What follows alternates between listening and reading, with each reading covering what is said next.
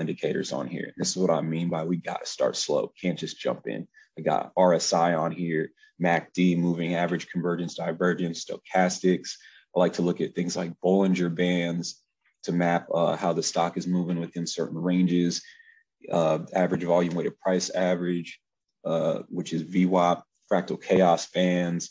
I got other indicators on here, such as all these different moving averages, but I'm going to take off some of these for us today just to make sure we're not focusing on too much and that we can just focus on some of the more basic things today.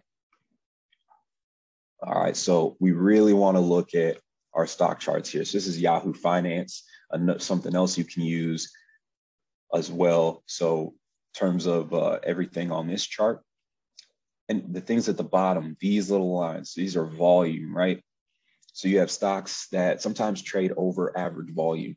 So if a stock is amount of average volume for the last 3 months, to me, that could be a bullish indicator or a bearish indicator. One thing to just watch is what happens on the candlestick on that day.